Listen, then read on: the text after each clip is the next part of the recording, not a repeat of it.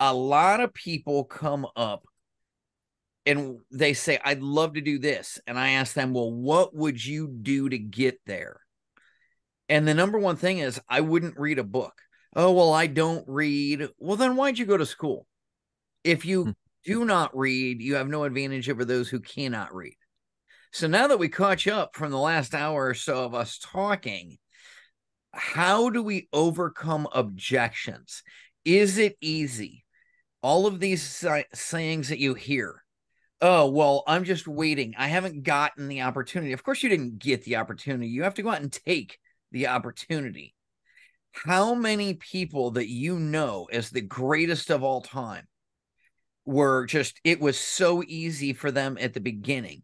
And how many of them failed over and over and over so many more times?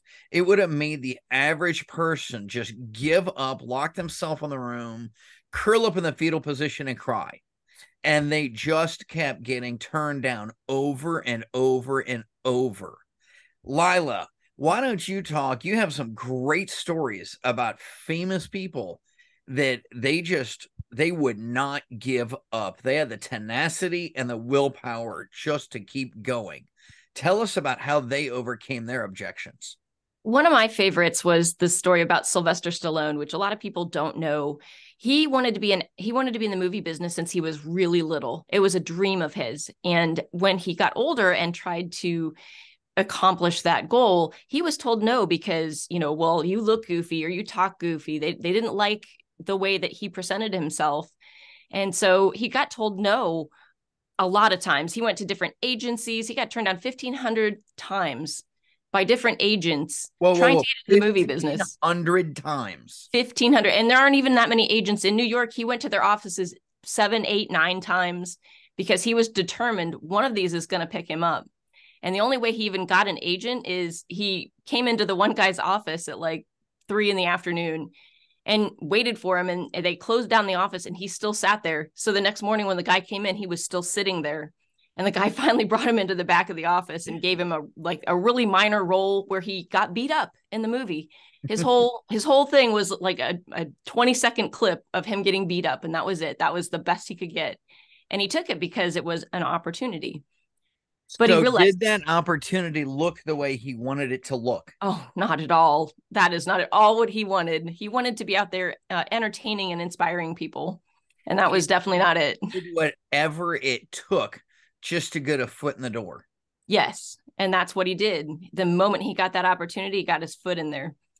Devin, have you ever done a job that you didn't want to do because you knew that's what needed to be done just to get started?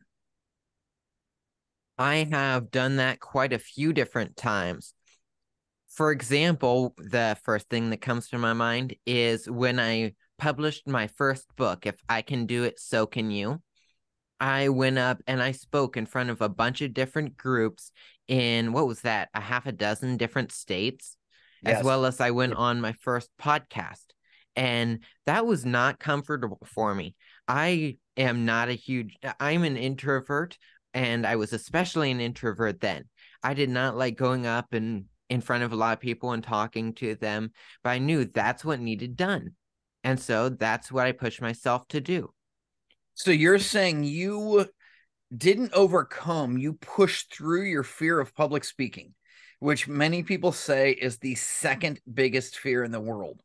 And now listening to Devin, who is still 16 years old, speak on the radio multiple times. In fact, you guys run your own program once about every 2 weeks, correct? Correct. And so, Devin, you take charge of that most of the time because there's no adults. I don't listen to you. I'm not even in the same room. You just take over and run that. And you have built up to that because of the terrible pain, the uncomfortable situations you went through getting on stage when you were only 11 years old. Is that right? Correct. I got on stage. I did it. I pushed through. I got better. I did it more and more. And now I'm good enough that I can run a show with my brother and I. Your pain was rewarded. You went through and did stuff that a lot of people don't want to or couldn't do.